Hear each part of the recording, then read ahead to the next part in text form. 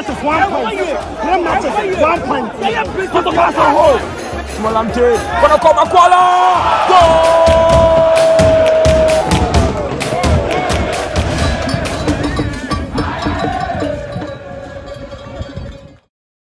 Alright, abusuafo. Yenchi obi bia na yema obi bia kwa ba. Emfamra me PM ewo Brighto TV so. Yes, Brighto TV. Wo number 1 Kumasi Asante Kotoko YouTube channel.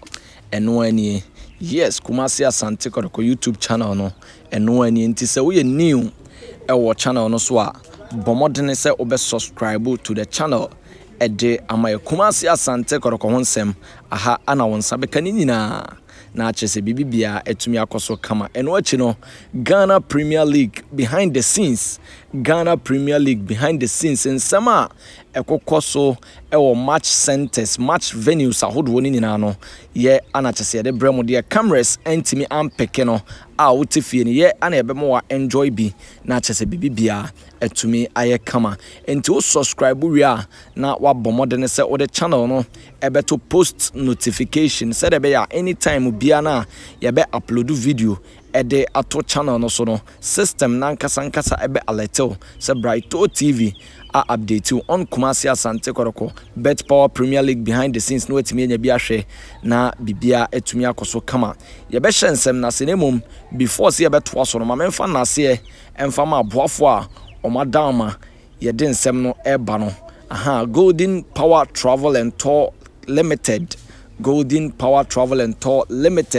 opese okosua de wa abotire anase okoye adwuma e wa abotire de a omasoye ana ode nsem ni nyina ekwa down mo na omaye adwuma ne kama e de ama 0549 19 89 95 0549 19 89 95 Golden Power Travel and Tour Company Limited omo ekan ho dendenden a enya asem ketwa bantama ana chese omo a omudi omuduma US of A Canada UAE UK country bia opese okoso ewo kroma no anase ewo wiase afanan mu no wonom ede obekọ akwakopim wono akwakobọ adwuma no wapesika ede abafie na chese bibia etumi aye kama Golden Power de omo akwantuo mu nsem no wonom edina brane o kroma se a enya asem ke 20 contact omo na wonom emfa untu kwan science kroma no ya yehye no masa enye ke 20 contact omo na chese bibia etumi aye kama eno enso so e de tie no now nyame ya domo chena krobia Kumasi Asante Kotoko ene boboku ane din ede Accra Lions ana chese ede boy ni a enya asem ke to na gate fees no enya ababonten popular stand 20 Ghana cedis, center line 30, VIP wings 40, and a VIP main and so 70 Ghana cedis. Ticket no ye beton bi gate na ya sanswa ton bi online. Enti mo modeka momomu no so no aya momra gate na ye ton ticket ni bi emfa mamo na chese bibi bia ntumi nkoso kama supporters no momra na mombe share eye park no so ma se de be ginger boys no na omatimi awini game no ede amakrobia Kumasi Asante Kotoko na bibi bia etumi aye kama eno enso so just by the way na mamemfa we into dwa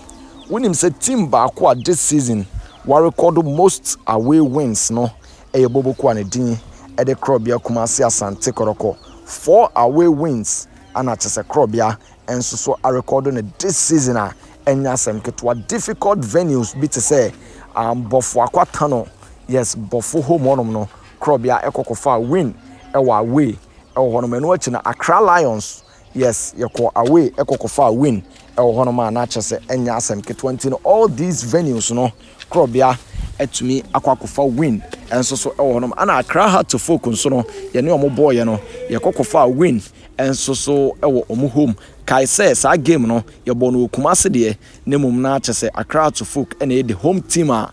enya asem ke 20 no away venues ahodo a krobia enso so etimi akwakofa victory no ane aboboso ede amamo no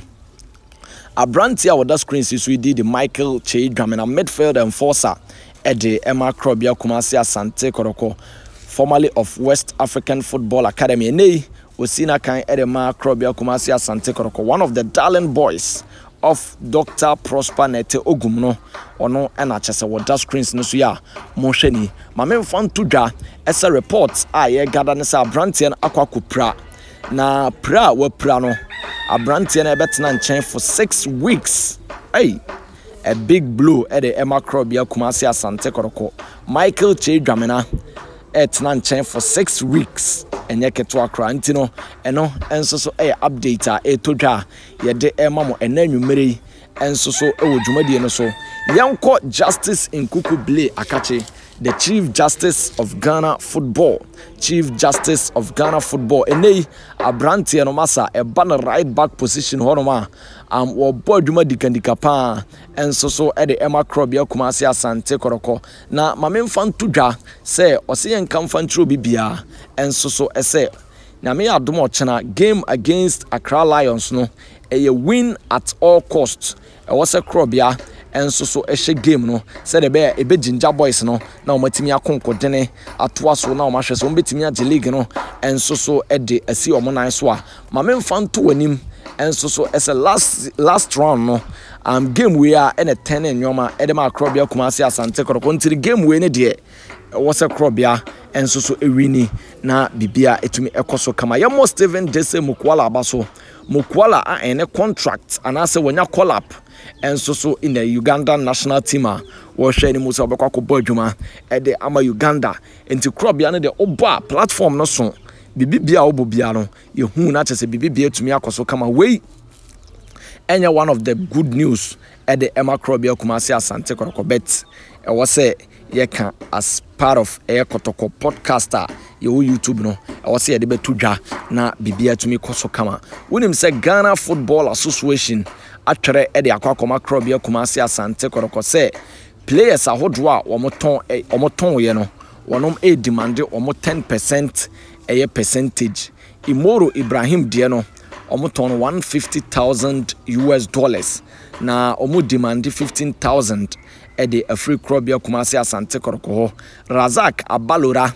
omoton $50,000 omo demand 5,000 and what Joseph Amwako and so a percentage a free ebano and so $1,000 which means omoton 10,000 and as Salifu Mudasiru ono so omoton 100,000 inti ano so onum e demand 10,000 e de free enum a enya asem ketwa ene boys no ewura mu a training ahodo omo na no pano na anwumre die no so egusua ekoso aka be 15 minutes na chese training ni nyina enso so abanawi a enya asem ketwa na boys no eni abre a omo ye poised senya me adoma e wo se wo mo hye game no na chese bibibia etumi ekoso kama enya asem ketwa game against Accra Lions there masa ano ebe ye de ne brutal esan se game we no Kotoko players ni ejidi ye pass omo hye game we a ebetimi aginja omo spirit na chese akofom no na chese omo atoa so akonkodene abom ho modene atoa so adinkunim ade atia Doma Aduana Stars in away game a womo ebebo ni weekend we na bibibia tumi akoso kama bet for now no ye fa no e game after game enti Accra Lions de no ene ye bom be 3 na chese ye di hu ato Doma Aduana Stars so na chese aboa ne akonkodene atimi atoa so ne adinkunim ede afiri honum na chese bibibia atumi akoso kama nti the boys no wonom training no bibia o mata bia no obi a wo mpra ye bia no enso so etimi ba training a wo hwe ne mu so obobo adwuma na chese bibibia atumi akoso kama goalkeeping department abrantia ne din enso so ede Razak anase we Danlad Ibrahim wono ebaye ubenya obite se Frederick Asare wono enso so ebaya wo bo training na ya adwuma kama eno achi no abrantia ne din ede Augustine Japan no enso so etimi eba training na enya asem ketwa nyame ya doma anwumre ye be